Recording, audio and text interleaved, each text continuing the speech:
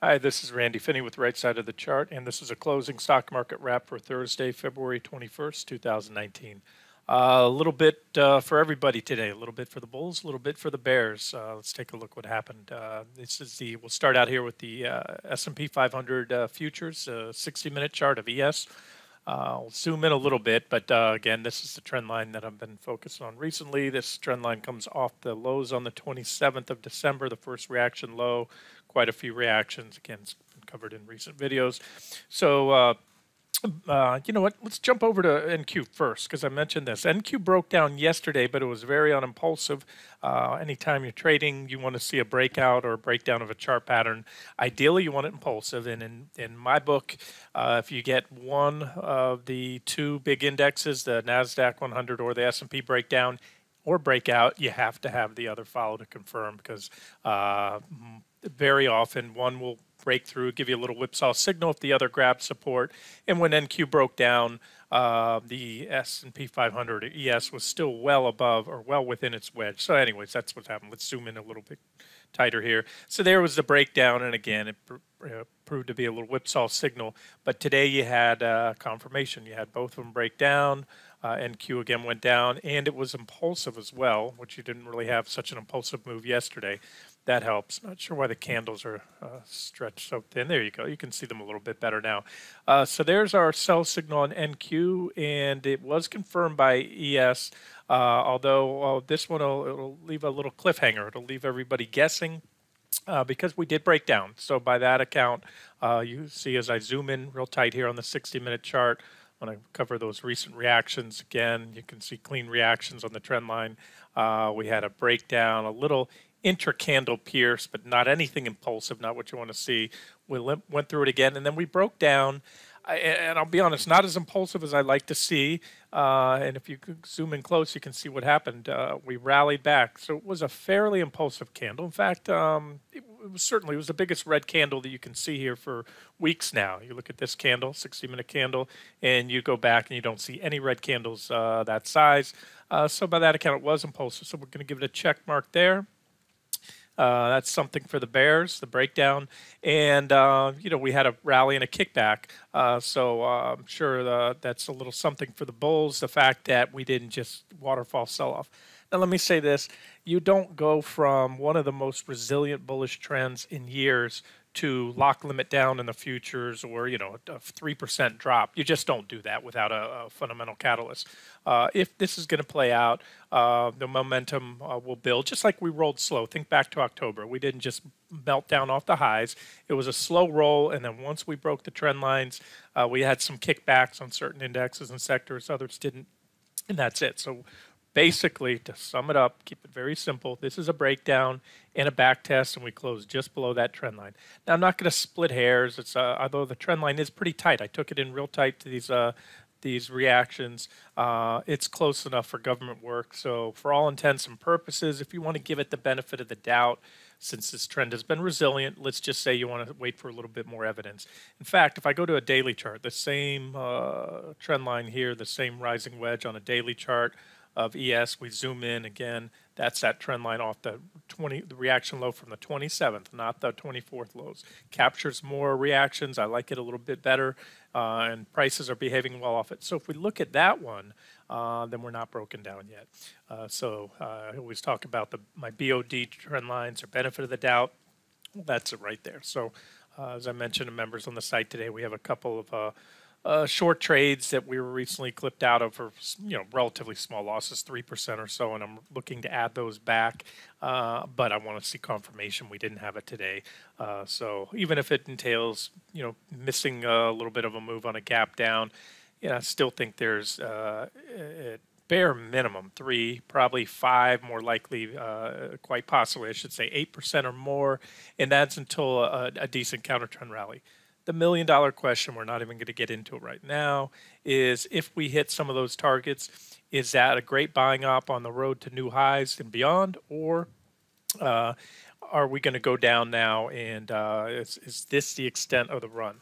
Again, let's not read too much right now into these charts of what happened today, because for all intents and purposes, again, we're we're close enough to the trend line, although I have us below it on the 60-minute. I'm not going to split hairs with these candles. Again, you want to see the, let's just see, make it simple. Let's see today's lows get taken out, and then I would put a very, high probability that that's it. That's good enough to trigger a correction that's what I call a tradable or swing tradable correction. And that's another big thing. I know it leads to confusion on both the YouTube page and the members of the site, and I try to clarify there are multiple time frames. I wear many hats. I day trade when the opportunity is there. That means in and out. That means by definition, you take a trade, you're closed out before the market closed. You don't take that position home. Typically, you'd use much larger position sizes, much smaller stops, much smaller profit targets. I actively swing trade. That can be a swing trade that I might take home, but it only lasts for a few days. But the majority of the trade ideas on the right side of the chart is about are both swing trade ideas and then longer term trend trade ideas or investing ideas. So speaking of that, let's roll over. Again, this video will be relatively short. Let's just talk on the daily charts real quick.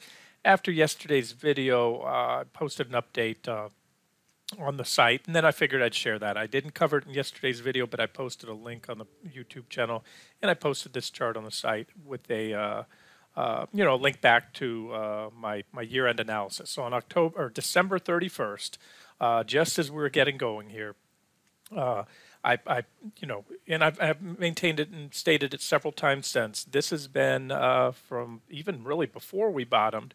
This was my maximum kickback target. Don't get me wrong. I had a minimum target right about here. And I stated in that video, again, it's on the YouTube channel, it's public, it's on the site, December 31st, stating this was my max bounce target right here. And that's about 281, and call it 281, give or take.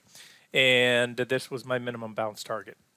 And they were both significant levels. You can pretty much see. I mean, if you look at it this way, you box in that trading range that we had there after we started the slide down, and there's three nearly equal highs right there. That is pretty solid resistance. And I think if we can punch up through there, and I'm not talking about just an intraday pop, because I stated this in the post yesterday, one of two things will happen most likely when all eyes are watching a level. And I don't care if you just started, learning technical analysis a week ago, you're going to look at a chart and you're going to see that as a significant level. It stands out. So a lot of eyes are on it. And what happens then is usually one of two things. You're either going to reverse just shy, or you're going to blast on through it. An example to that would be this F-cell trade. This was an unofficial trade idea I threw out in the trading room earlier this week. Or was it earlier this week. Yeah, I said a pop above, it's in the trading room again, it was, I think, either 60 or 60, maybe it was 62 cents. A break above 62 would trigger, I've traded this sucker in the past, and it can run. You can go back a couple of years. See, the last trade we had was back here somewhere. It was at a, 50-something% move. And so this is a momentum stock, and when everybody's chasing speculative, low price, low risk stocks right now, the small caps have been strong. This is the kind of junk that can run, and it's an aggressive trade. But the point was, I said my targets were 74, which we hit the first day. Popped up 74. It was about I don't know what it was in percentage terms, about a 18% gain. And then I said the next target would be $1, but it just set that's the actual resistance level. Set your sell limit below that, because buyers, it's a well-watched level. $1 has been a key technical level on this stock for a while. And it's also a psychological level. Penny stocks, when they trade below $1 too long, they eventually will be delisted. So they try to get their share price back up there, and it's pretty bullish if they do. So, but the point being, when everyone's looking at $1 and the momentum traders are in this, and I said it before, I said this is a type of trade. It's a momentum trade. And when the music stops, you do not want to be the last one standing without a chair, because this is what happens when traders exit, and they also, a stock will reverse. Now, it could have done one of two things. It could have popped above $1 and just, blown out, let's say, the shorts that tried to step in there. So get back to the markets. This is the same story on the S&P, is that we have that level, which I was just covering on the 60-minute chart. I'll show it again here on the daily chart. We have that level there, which, let me jump back to, okay, let's jump back. Here's a screenshot from the video on the 31st. And also at the time, we had just had our first thrust up. and I was watching this minor trend line I drew, said we'd come back here. This is my preferred scenario, back test that trend line, and then charge on up to my next target there. That proved to be pretty much the second best buying op in the rally. The first, of course, being the lows on the 24th.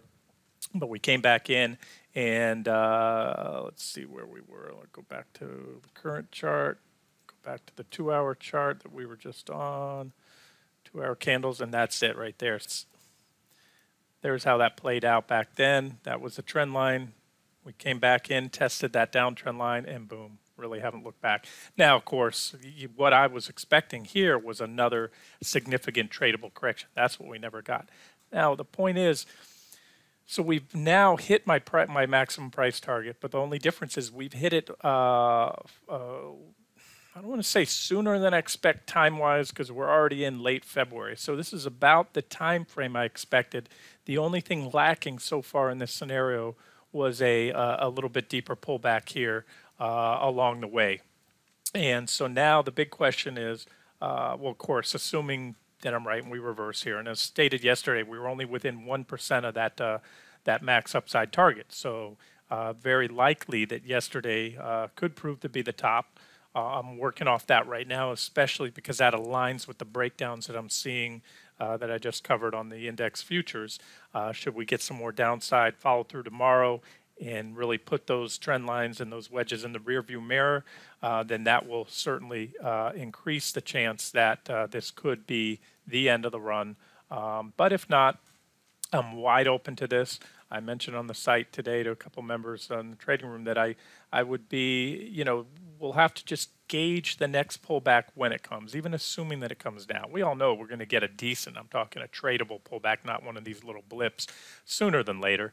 And we'll just have to look at the nature of that pullback when it comes to try to determine whether it is most likely going to be a great buying dip opportunity for the road to new highs, or whether it will be the beginning of the next leg down. And if it is the next leg down, we're probably looking at a wave C, or a third wave and a big primary 5-wave cycle, and that could be very powerful. So I don't mean to be a fearmonger here, but just be aware that if we start going down and the market just slices through each of the levels where it should stop, quote unquote, like key Fibonacci retracement levels, key support levels, things like that, if it just keeps on going down through there, recognize it for what it could be, and that is the all-powerful wave 3 down. And you don't want to be on the wrong side of that too long. It'd be even more painful than being on the wrong side of this one the entire way up, because as I always say, about the one certainty you have in the market is stocks tend to fall a lot faster than they rise during corrective phases. Okay, just a couple more charts to look at and we'll wrap it up. The Fibonacci cluster.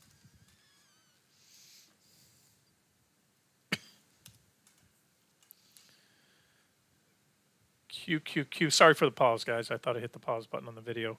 QQQ, you can see, has this 174.60 level is not as significant as that resistance line on SPY we looked at a minute ago, but it is worth noting because you had a reaction high back here in early 2018. You had a couple reaction lows there, one clean reaction low there, a reaction high there, and again, here's that same trend line off if you undercut, allow, because remember we had, this is what I call a momentum fueled overshoot. We had a lot of downward velocity there, a lot of liquidation for selling, plus leading right into the Christmas Eve holiday.